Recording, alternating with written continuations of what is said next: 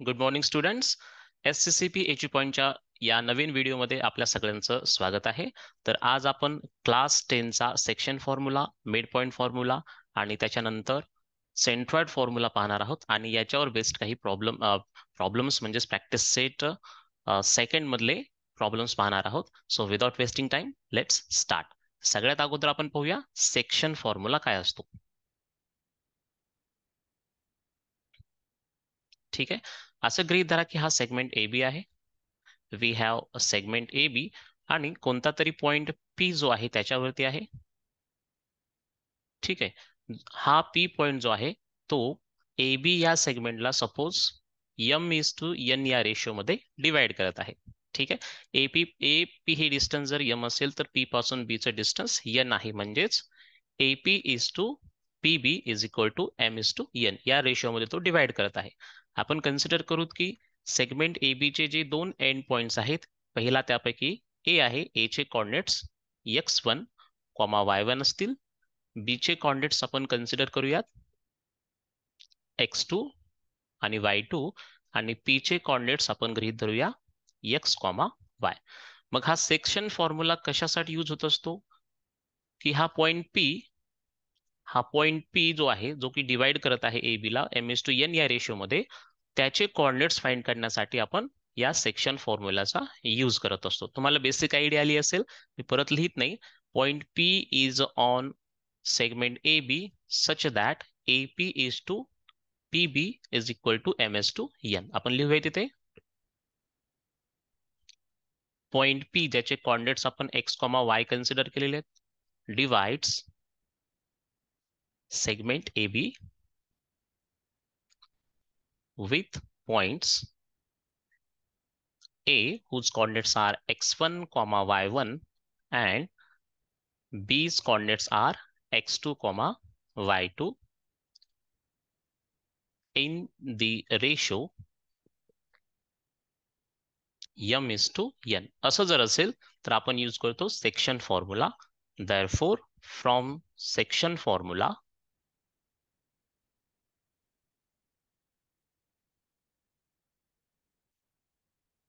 coordinates of P.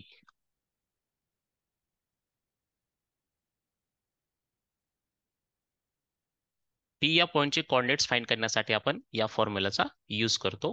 तर x coordinate असेल P चा mx2 plus nx1 divided by m+n. याच्यामध्ये x म्हणजे P चा x कोऑर्डिनेट आहे, m:n हा रेशो आहे, रेशो मधला पहिला नंबर m आहे, दुसरा नंबर n आहे. ह्या दोघांची ऍडिशन खाली झाली आहे आणि x कोऑर्डिनेट फाइंड करत असताना रेशो मधील पहिला नंबर इंटू x2 म्हणजे second end पॉइंटचा x coordinate plus nx1 म्हणजेच रेशो मधला दुसरा नंबर इंटू ए चा किंवा फर्स्ट एंड पॉइंटचा, ए बी च्या first end पॉइंटचा x coordinate divided by ratio मधील दोन नंबरची सम. अशा प्रकारे आपण x कोऑर्डिनेट फाइंड करत असतो. अँड y कोऑर्डिनेट फाइंड करायचा p चा, तर हाच फॉर्म्युला लिहा, फक्त x2 आणि x1 च्या ऐवजी y2 आणि y1 येतील, म्हणजेच my2 plus ny1 hole divided by m+n. तर असा फॉर्म्युला आहे सेक्शन फॉर्म्युला, ज्याच्या थ्रू आपण कोणत्याही सेगमेंटला एखादा पॉइंट डिवाइड करत असेल एखाद्या रेशो मध्ये, तर त्या पॉइंटचे कॉर्डिनेट्स म्हणजेच पीचे इथे पीचे कॉर्डिनेट्स फाइंड करण्यासाठी आपण हा फॉर्म्युला यूज करणार आहोत. तर याला म्हणायचं सेक्शन फॉर्म्युला. आता आपण पाहूया मिड पॉइंट फॉर्म्युला काय असतो ते. मित्रांनो, सेकंड फॉर्म्युला आहे मिड पॉइंट फॉर्म्युला, ज्याच्या थ्रू आपण एखाद्या सेगमेंटच्या मिड पॉइंटचे कॉर्डिनेट्स फाइंड करत असतो. तर इथे एक एक्झाम्पल घेतले मी. Late P is the mid point. P हा मिड पॉइंट आहे ज्याचे कॉर्डिनेट्स x, y आपण कन्सिडर केलेले. Okay, is mid point of segment joining points A and B. A चे कॉर्डिनेट्स x1, y1 तुम्हाला इथे दिसत असतील आणि B चे कॉर्डिनेट्स आपण x2, y2 मानलेले आहेत. मग AB ना जॉईन करणारा सेगमेंट ए आणि बी पॉइंट्सला जॉईन करणारा सेगमेंट ए बी होईल आणि त्याचा मिड पॉइंट आपण पी कन्सिडर केलेला आहे. तर या पी चे कोऑर्डिनेट्स म्हणजेच मिड पॉइंटचे कोऑर्डिनेट्स फाइंड करण्यासाठी आपण मिड पॉइंट फॉर्म्युला यूज करत असतो. Therefore, from the midpoint formula,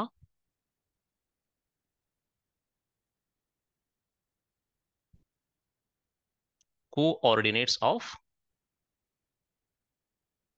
P.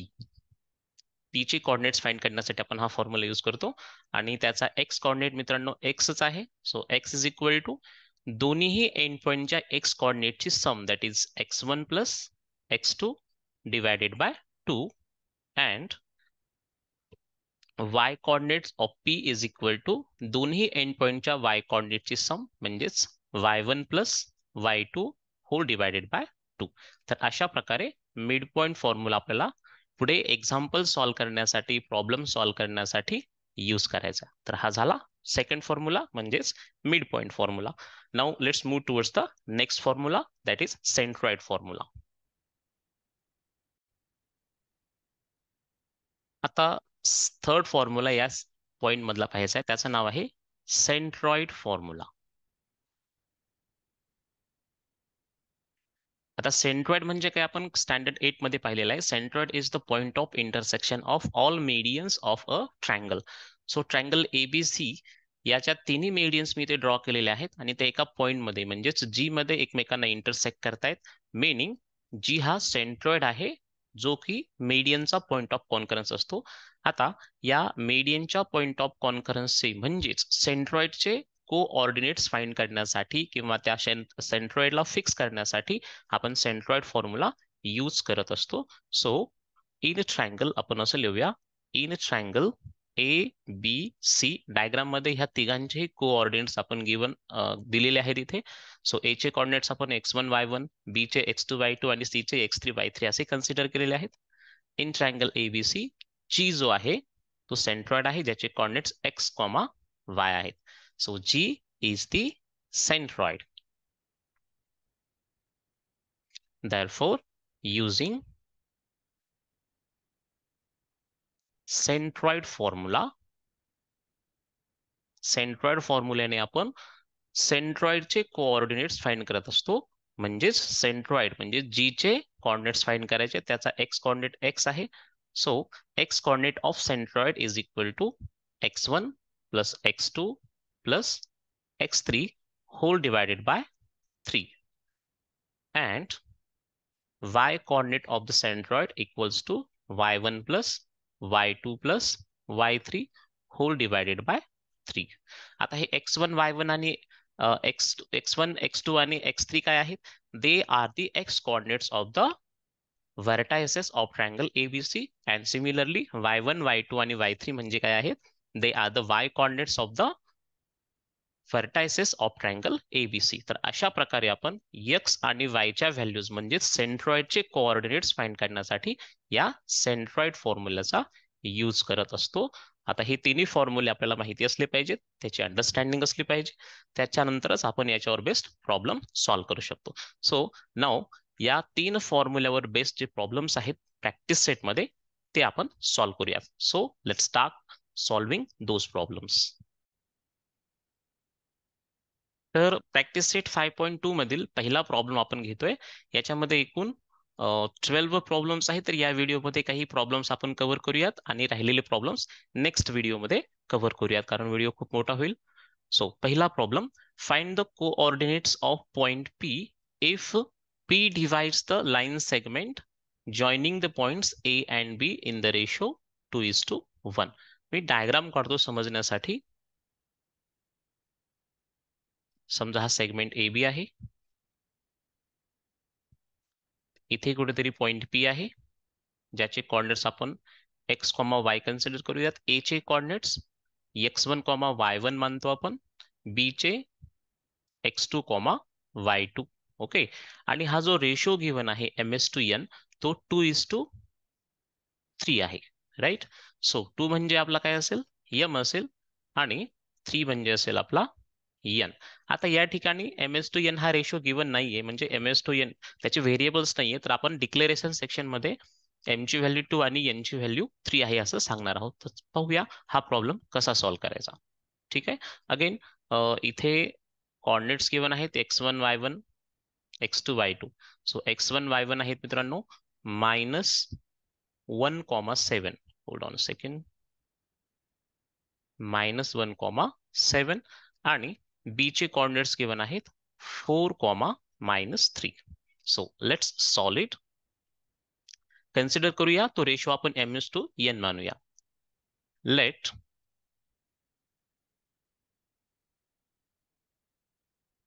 point P, whose coordinates are x, y, divides the segment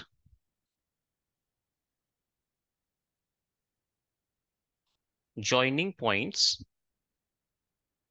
A, whose coordinates are -1,7 and B, whose coordinates are 4,-3 in the ratio m/n. Okay, m/n हा ratio आपण मानलेला आहे. दुसरी गोष्ट, याला आपण x1, y1 consider केलेला आहे आणि b चे कोऑर्डिनेट्स म्हणजे आपले असतील x2, y2 and therefore while m is equal to 2, ratio मधला पहिला नंबर म्हणजे m ची व्हॅल्यू आपण कन्सिडर करणार आहोत. then while m is equal to 2, n is equal to 3, ratio मधले नंबर आपण यांना देऊन टाकले. ठीक आहे. आता कोणता फॉर्म्युला यूज करायचा आहे? Centroid formula, right. therefore section formula. Therefore using section formula कशासाठी यूज करतो आपण? त्या काहीतरी रेशो मध्ये डिवाइड करणाऱ्या पॉइंटचे कोऑर्डिनेट्स म्हणजेच x आणि y फाइंड करण्यासाठी.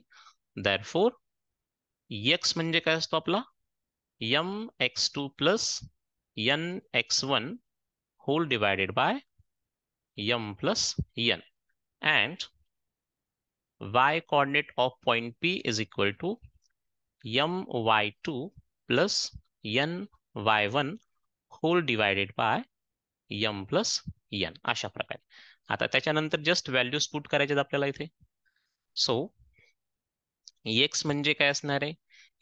m ची व्हॅल्यू 2 आहे, राईट. आणि x2 ची व्हॅल्यू इथे चेक करा तुम्ही, ती 4 आहे.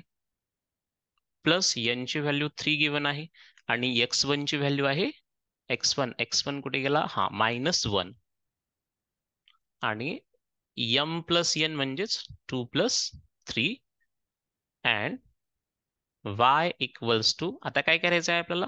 हे m आणि n तर सारखेच आहेत, म्हणजेच काय करायचंय? 2 इन ब्रॅकेट रिकामा सोडायचं आहे. Then 3 empty bracket hole divided by, इथे m प्लस n आहे म्हणजे इथे पाहूनच लिहा 2 प्लस 3. ठीक आहे. तर आता इथे फक्त आपल्याला y1 आणि y2 च्या व्हॅल्यूज पुट करायचं. y2 आहे आपला -3, तर इथे y2 च्या ठिकाणी -3 ठेवा आणि y1 च्या ठिकाणी, होल्ड ऑन अ सेकंड, हा y1 आहे, हो y1 च्या ठिकाणी 7 पुट करा, राईट. आणि सिम्प्लिफाय करून घेऊ याला आपण. therefore x is equal to, हे 2 4 जा 8 -3 1 जा 3, साइन कडे लक्ष द्या. 2 प्लस 3 5 होतील and y is equal to, हे 2 इंटू -3 -6 होतील प्लस 7 इंटू 3 होतील 21 divided by 5. therefore x is equal to 8 - 3 म्हणजेच 5 अपॉन 5 अँड y म्हणजे होईल 21 मधनं 6 काढा तर 15 शिल्लक राहतील अपॉन 5 जशाच तसा, म्हणजेच x ची व्हॅल्यू असेल 1 अँड y ची व्हॅल्यू येईल 3. सो फायनल आन्सर आपण लिहू शकतो. therefore P's coordinates x, y होते ना, म्हणजेच 1, y ची value 3 is the required point. आता रिक्वायर्ड पॉइंट म्हणजेच काय? आपल्याला कोऑर्डिनेट्स ऑफ P फाइंड करायचे होते, म्हणजे P चे न्यूमरिक कोऑर्डिनेट्स किंवा numeric values of coordinates of point P आपण फाइंड केला, त्यालाच आपण सिम्पली द रिक्वायर्ड पॉइंट असं लिहू शकतो. So the required point is P whose coordinates are 1,3, किंवा तुम्ही असं लिहू शकता therefore x coordinate of P is 1 and y coordinate of P is 3. एवढं मोठं लिहिण्यापेक्षा सरळ मी तुम्हाला सजेस्ट करेल असं लिहा therefore the required point is P whose coordinates are 1,3. असा होता आपला पहिला प्रॉब्लेम. आता त्याच्यामधला सेकंड प्रॉब्लेम आहे in each of the following examples find the coordinates of point A which divide segment P Q in the ratio A is to be. आता M S to N च्या ऐवजी ते ए is to be हा ratio given आहे आणि असे 3 problems आहेत, 3 problems आहेत. मी फक्त एकच घेणार आहे, बाकीचं तुम्ही सॉल्व्ह करू शकता by using same method. So let's solving that. Okay, here आपण असं लिहिणार आहोत. हिअर पॉइंट, कोणता पॉइंट आहे पहा, ए पॉइंट आहे जो की डिवाइड करतोय. डिवाइड करणारा पॉइंट आपल्याला आयडेंटिफाय करता आला पाहिजे. पॉइंट ए, त्याचे कोऑर्डिनेट्स आपण कन्सिडर करूयात. X comma y divides the segment joining points. कोणते पॉइंट्स आहेत ते? आता सेगमेंट पी क्यू असेल तर ते एंड पॉइंट्स पी आणि क्यू असतील. सो पहिला पॉइंट पी आहे ज्याचे कोऑर्डिनेट्स गिवन आहेत -3,7 -3,7 आणि सेकंड कोऑर्डिनेट आहे क्यू, सॉरी सेकंड पॉइंट त्या पी क्यूचा क्यू आहे ज्याचे कोऑर्डिनेट्स गिवन आहेत 1, -4 इन द रेशो. आता हा रेशो जो आहे तो ए इज टू बी गिवन आहे, एम एस टू एन नाही, हे आपल्याला लक्षात ठेवायचंय. ठीक आहे. Therefore while a is equal to 2, b is equal to 1, जसं आपण प्रिव्हियस एक्झाम्पल मध्ये घेतलं होतं तसंच. देअरफॉर युजिंग सेक्शन फॉर्म्युला, इथे देखील आपल्याला सेक्शन फॉर्म्युला यूज करायचा मित्रांनो. आणि कोऑर्डिनेट्स कोणाचे फाइंड करायचे? याचे. आता त्या अगोदर डिक्लेरेशन करायचं असेल तर पी चे जे कोऑर्डिनेट्स आहेत ते तुम्ही x1, y1 मानू शकता. जर फॉर्म्युला यूज करायचा असेल जनरल फॉर्म्युला, तर मी सजेस्ट करेल की एकच प्रॉब्लेम असेल तर जनरल फॉर्म्युला यूज करत जा. आणि एकामध्येच म्हणजे खूप वेळेस यूज करायचं तर त्यावेळेस मग फॉर्म्युला यूज करण्याची गरज पडणार नाही, डायरेक्टली व्हॅल्यूज पुट करू शकता तुम्ही. सो आपण डिक्लेरेशन केलं इथे x1, y1 p चे कोऑर्डिनेट्स असतील, x2, y2 q चे कोऑर्डिनेट्स असतील, a आणि b च्या व्हॅल्यूज गिवन आहेत. So we R going to use section formula and from section formula x which is the x coordinate of point A. x is equal to formula काय आहे? आता इथे m नाही घ्यायचं, right. a आणि b ratio मध्ये a आणि b variables आहेत. सो आपण mx2 घेतलं होतं ना, ते m च्या ऐवजी आता a आलेला आहे. सो ax2 प्लस आणि n च्या ऐवजी आपण b घेणार आहोत, b x1 hole divided by, आता m प्लस n न घेता काय घेणार आहोत आपण? a plus b. अँड या ठिकाणी y फाइंड करण्यासाठी फक्त x2 आणि x1 च्या ऐवजी y1 आणि y2 येतील. म्हणजेच आपल्याला लिहायचंय a y2 plus b y1 hole divided by, denominator जशाच तसा असतो m प्लस n जनरल फॉर्म्युल्यामध्ये, पण इथे फॉर्म्युल्यामध्ये रेशो मधील नंबर्स किंवा व्हेरिएबल्स चेंज झालेले आहेत. So we R going to right a plus b. Simplify करूयात. Therefore x is equal to a ची व्हॅल्यू गिवन आहे ती आहे 2, x2 ची व्हॅल्यू तुम्ही इथे फाइंड करू शकता जी 1 आहे, प्लस b ची व्हॅल्यू 1 गिवन आहे, राईट. देन x1 ची व्हॅल्यू आहे -3 hole divided by a plus b म्हणजेच 2 प्लस 1. अँड इथेही तसंच लिहायचंय, राईट. फक्त चेंज काय करायचंय, ब्रॅकेट मध्ये आपण वेगळे नंबर्स लिहिणार आहोत y2 आणि y1 च्या respective values. So 2 empty bracket plus 1 empty bracket hole divided by, denominator जशाच तसा, that is 2 plus 1. Okay, so y2 काय आहे चेक करा. y2 is nothing but -4 and y1 आहे आपला 7. जस्ट सिम्प्लिफाय करूया याला. So we get x equals to 2, 2 1 जा 2, -3 into 1 होईल -3, कारण 3 हा मायनसचा आहे, डिवायडेड बाय 3 अँड तशाच प्रकारे y ची व्हॅल्यू काढण्यासाठी ह्या एक्सप्रेशनला सिम्प्लिफाय करूयात. 4 टू ज 8 पण हे 8 मायनसचे होतील, प्लस 7 वन ज 7 डिवायडेड बाय 3.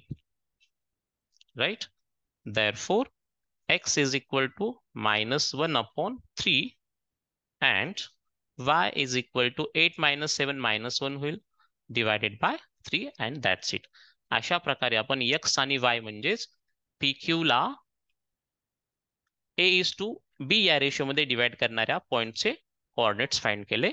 Therefore आपण असे लिहूया -1, 3, -1, 3 are the coordinates of point A. आता डिवाइड करणारा पॉइंट A होता. आता फायनल आन्सर थोडंसं वेगळ्या प्रकारे डिझाईन करू शकता तुम्ही, नो प्रॉब्लेम.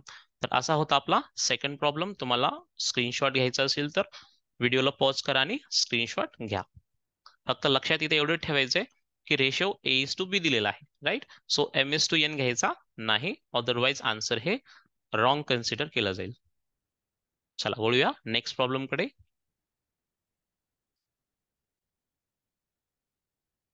त्याच प्रॅक्टिस सेट बदला problem number 3. Find the ratio in which point T divides the line segment joining points P and Q. Okay, आता तो पॉइंट मधला जो आहे तो T आहे आणि end points of segment P आणि Q म्हणजे सेगमेंट PQ ला T हा एका रेशो मध्ये डिवाइड करत आहे आणि तो नेमका तो रेशोच आपल्याला फाइंड करायचा आहे. आता रेशो गिवन नाहीये, तर असे प्रॉब्लेम सुद्धा येऊ शकतात. तर चला याला सॉल्व्ह करूया. सगळ्यात अगोदर डिक्लेरेशन करूया आपण. लेट पॉइंट T, आता पॉइंट T काय आहे -1, 6 divides the segment joining points. कोणते कोणते पॉइंट्स आहेत ते P आणि Q. P whose coordinates are -3, 10 and Q whose coordinates are 6, -8 in the ratio. आता तो रेशो फाइंड करायचा, so we have to consider the ratio आणि तो आपण M:N कन्सिडर करूया. सर M:N ची व्हॅल्यू आपल्याला फाइंड करायची इथे. आता एक गोष्ट लक्षात घ्या, जो डिवाइड करणारा पॉइंट आहे त्याचे दोन्ही कोऑर्डिनेट्स हे न्यूमरिकल आहेत, राईट. तर त्याच्यामुळे आता x किंवा y दोघांपैकी एकच व्हॅल्यू आपण घेऊ शकतो, म्हणजे दोघांपैकी एकच फॉर्म्युला यूज करायचा, दोन्ही x आणि y चा फॉर्म्युला यूज करायचा नाही. केला तरी व्हॅल्यू सारखीच येणार आहे. आपलं अल्टिमेट गोल काय आहे, M:N हा रेशो फाइंड करणे. ओके, तर पाहूया मग. Therefore युजिंग सेक्शन फॉर्म्युला, जर तुम्हाला फॉर्म्युला यूज करायचा असेल तर अगोदर x1, y1, x2, y2 ला डिक्लेअर करा. जसं की P चे कोऑर्डिनेट्स मी x1, y1 मानतोय. T चे कोऑर्डिनेट्स मी कन्सिडर करेल x, y अँड Q चे कोऑर्डिनेट्स असतील x2, y2. हे डिक्लेरेशन असं देखील करू शकता, काही अडचण नाही. चला मग सेक्शन फॉर्म्युला यूज करून आपण x साठीचा जो फॉर्म्युला आहे तो यूज करूया. So x is equal to काय असतं, mx2 plus nx1 divided by m+n, right. हा फॉर्म्युला आपण यूज करणार आहोत. आता x ची व्हॅल्यू गिवन आहे विच इज -1. त्याच्यानंतर m ची व्हॅल्यू फाइंड करायची, सो m जशाच तसा आणि म्हणजे M:N हा रेशो काढायचा आहे, मिनिंग m आणि n च्या न्यूमरिक व्हॅल्यूज गिवन नाही, त्या फाइंड करायच्यात. x2 म्हणजे काय आहे आपला 6 प्लस n सुद्धा रेशो मध्येच आहे, तो फाइंड करायचा आहे आणि x1 आहे आपला -3 होल डिवायडेड बाय अगेन खाली डिनॉमिनेटर मध्ये m+n जशाच तसा ठेवावा लागेल. बाकीचं मी या ठिकाणी सॉल्व्ह करतो. Therefore क्रॉस मल्टिप्लिकेशन करा तर हे होईल -m - n. याने याला मल्टिप्लाय केलं तर -m - n आन्सर येईल आणि राईट साइडला 6 इंटू m होईल 6m अँड -3 इंटू n होईल -3n. आता m वाल्या टर्म्स एका साइडला आणि n वाल्या दुसऱ्या साइडला घेऊया. सो प्लस वाला 6m इकडे -6m होईल. या साइडला ऑलरेडी -m आहे. देन या साइडचा -3 जशाच तसा राहील -3n आणि या साइडचा जो निगेटिव्ह n आहे तो इकडे पॉझिटिव्ह n होईल. सिम्प्लिफाय करूयात. -6m मायनस एम म्हणजेच -7m होतील. देन इथे होईल -2n. आता दोन्ही साईडला सिंगल टर्म आहे तर तुम्ही मायनस मायनस इथेच प्लस करू शकता, पण मी सजेस्ट करेल नेक्स्ट स्टेपला तसं करत जा. आता -7 इंटू एम असं आहे इथे, -7m म्हणजेच -7 × m. तर या साईडचा m इथे ठेवा, या साईडचा मल्टिप्लिकेशनचा n इकडे डिव्हिजन मध्ये येईल, आणि या साईडला मायनसचा 2 जसा तसा राहील, आणि हा -7 मल्टिप्लिकेशनचा डिव्हिजन मध्ये जाईल, आणि नंतर मग हे होईल 2/7. सो सॉरी, m:n हा रेशो 2:7 आलेला आहे. therefore 2:7 is the required ratio. अशा प्रकारे सिंपल वेनं आपण हा प्रॉब्लेम सॉल्व्ह करू शकतो. ओके, 2 किंवा 3 मार्कासाठी हा प्रॉब्लेम येऊ शकतो. Now let's move towards the next problem. तुम्ही स्क्रीनशॉट घेत चला.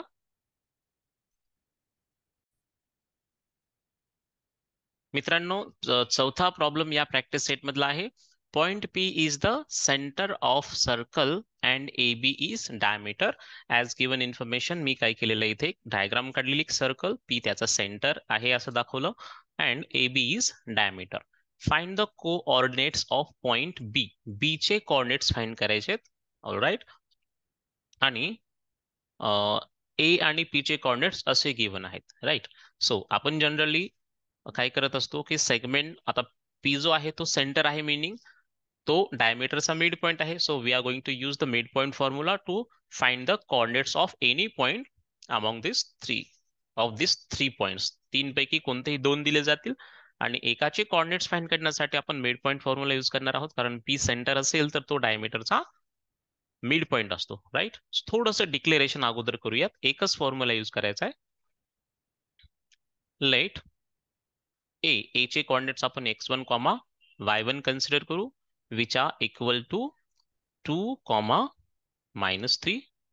देन बी चे कोऑर्डिनेट्स आपण x2, y2 कन्सिडर करूयात, जे आपल्याला फाइंड करायचे. आणि पी जो सेंटर आहे, अँड सेंटर किंवा दी सेंटर P ज्याचे कोऑर्डिनेट्स आपण x, y कन्सिडर करणार आहोत, आणि जे गिवन आहेत मित्रांनो -2, 0. कोऑर्डिनेट्स ऑलवेज पॅरेंथेसिस मध्ये लिहायचे, हे लक्षात ठेवा. त्याच्यानंतर आपण एक थोडंसं स्टेटमेंट लिहिणार आहोत. वी नो दॅट काय माहिती आपल्याला, की सेंटर, कोणत्याही सर्कलचा सेंटर हा त्याच्या डायमीटरचा मिड पॉइंट असतो, and that's it. We know that centre of the circle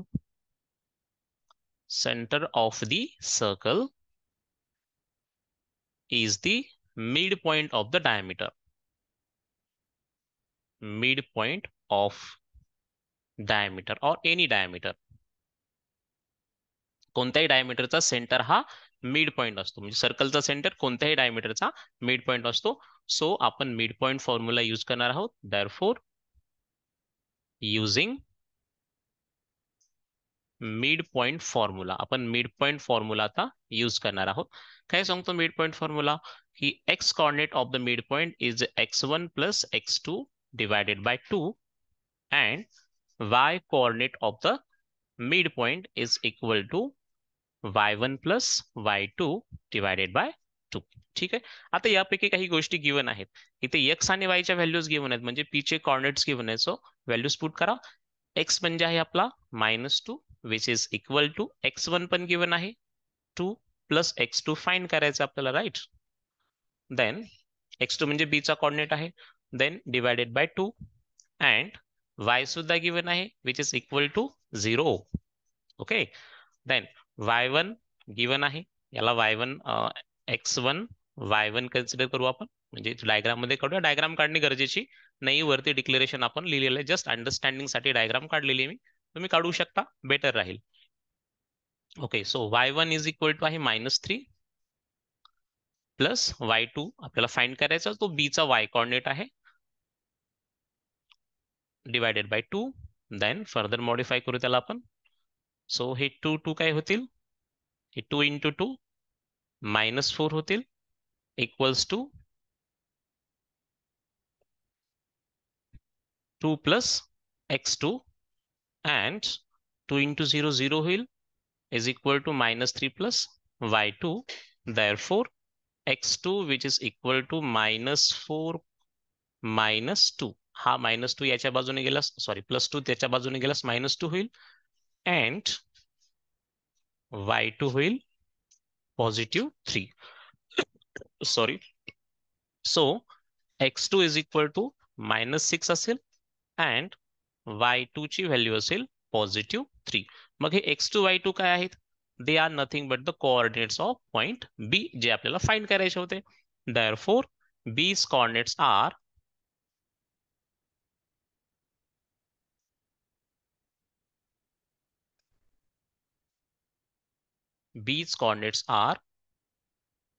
-6, +3. ठीक आहे, अशा प्रकारे आपण 2 किंवा 3 मार्कासाठी हा प्रॉब्लेम इथे सॉल्व्ह केलेला आहे. तुम्ही त्याचा स्क्रीनशॉट घेऊ शकता.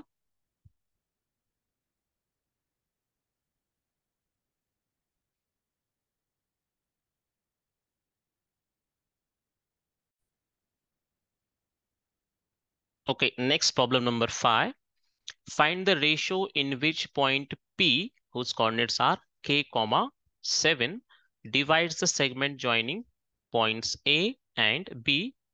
ऑल्सो फाइंड के. बघा, दोन गोष्टी फाइंड करायच्या आपल्याला. एक तर रेशो फाइंड करायचा आहे आणि नंतर के ची व्हॅल्यू सुद्धा फाइंड करायची आहे.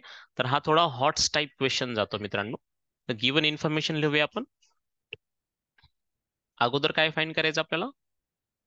रेशो फाइंड करायचं. तर रेशोसाठी आपल्याला तो ते व्हेरिएबल्स डिक्लेअर करावं लागते. डिक्लेरेशन ऑफ व्हेरिएबल्स करावं लागेल, ज्याच्यामध्ये की हा पी या सेगमेंट ए बी ला डिवाइड करत आहे. इथे लिहितो मी, लेट पॉइंट पी ज्याचे कोऑर्डिनेट्स आहेत k, 7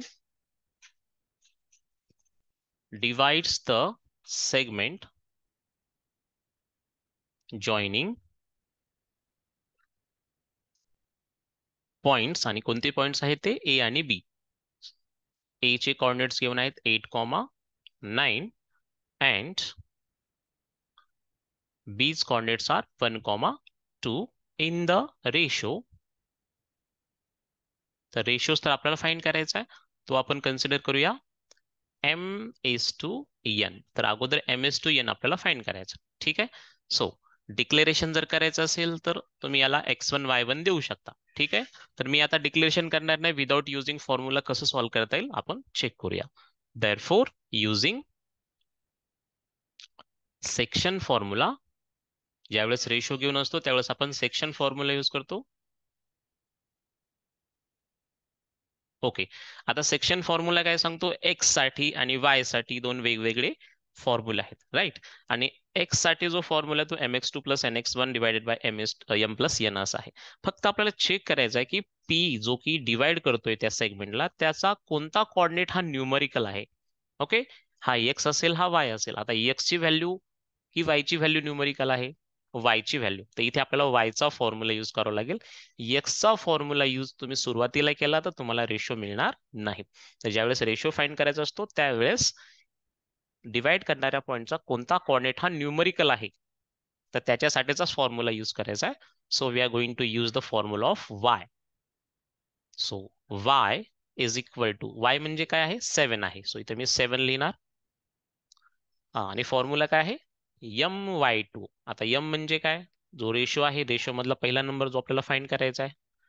ओके, my2 म्हणजे सेकंड पॉईंटचा वाय कॉर्डिनेट. सेकंड पॉईंट आपला बी आहे, ज्याचा वाय कॉर्डिनेट आहे 2, राईट.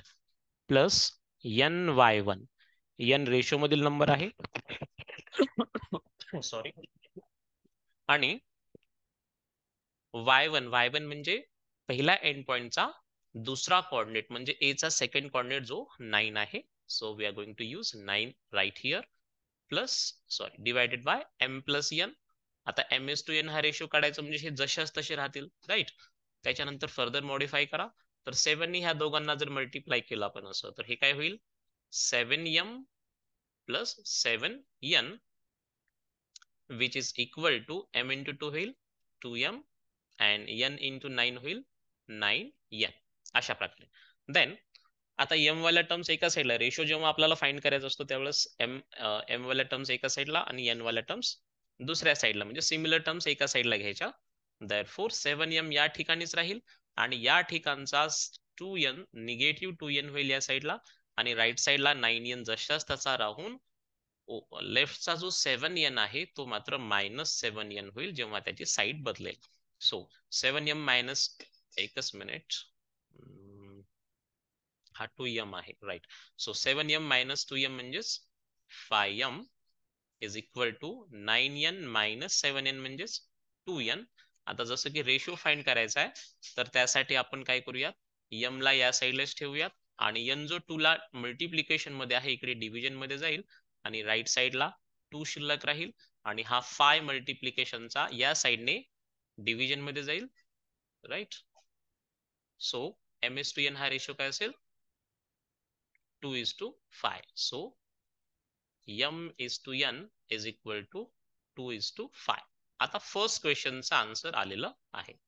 पण दोन क्वेश्चन्स आहेत पुढे विचारले ऑल्सो फाइंड के, के ची व्हॅल्यू सुद्धा फाइंड करायची. आता के ची व्हॅल्यू फाइंड करण्यासाठी आपल्याला x चा फॉर्म्युला यूज करावा लागेल.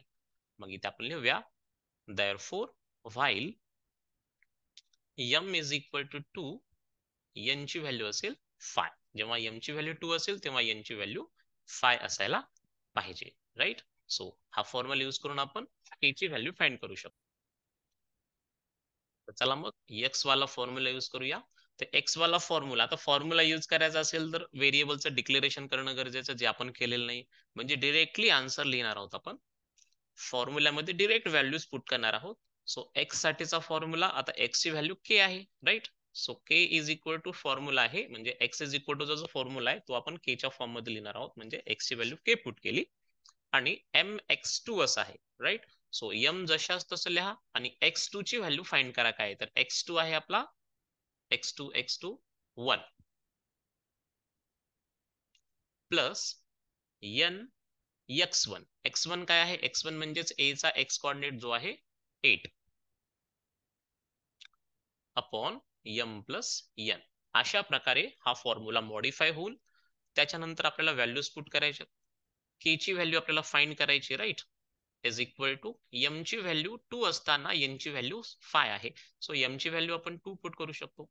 सो 2 टाइम्स 1 प्लस n ची व्हॅल्यू 5 आहे जर m ची व्हॅल्यू 2 असेल तर, आणि 5 टाइम्स 8 डिवायडेड बाय 2 प्लस 5 म्हणजेच m प्लस n ची ही व्हॅल्यू असेल.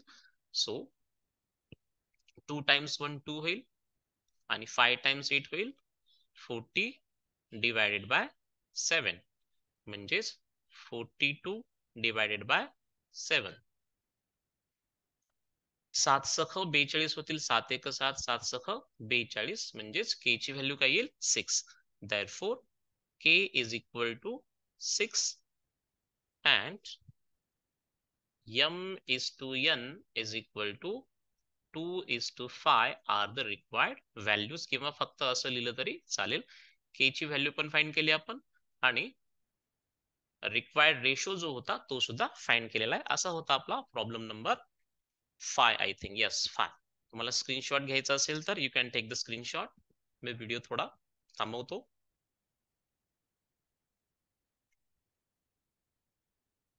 ठीक आहे, वळूयात नेक्स्ट प्रॉब्लेम कडे.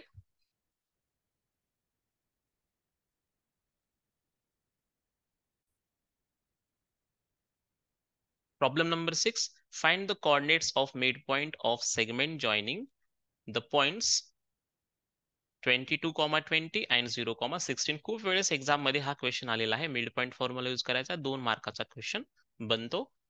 चला सगळ्यात अगोदर छोटा प्रॉब्लेम आहे म्हणून डिक्लेरेशन करूया आपण. लेट मिड पॉइंटला कन्सिडर करूया आपण. Late P be the midpoint whose coordinates are x, y is the midpoint of segment joining points A. आता A म्हणजे फर्स्ट पॉइंट घेऊ, नाव दिलेलं नाही, आपण घेऊयात मनाने. A चे कोऑर्डिनेट्स आहेत 22,20, जे आपण नेक्स्ट कन्सिडर करणार आहोत x1, y1 अँड बी चे कॉर्डिनेट्स आहेत 0,16. तुम्ही डिरेक्टली सुद्धा लिहू शकता, पण छोटा प्रॉब्लेम आहे तर डिक्लेरेशन करून टाका, काही अडचण नाही. सो ए चे कॉर्डिनेट्स आपण x1, y1 मानूयात आणि बी चे कॉर्डिनेट्स आपण x2, y2 कन्सिडर करूयात. Since it is a mid point, p is the midpoint, we are going to use the midpoint formula. Therefore, using midpoint formula,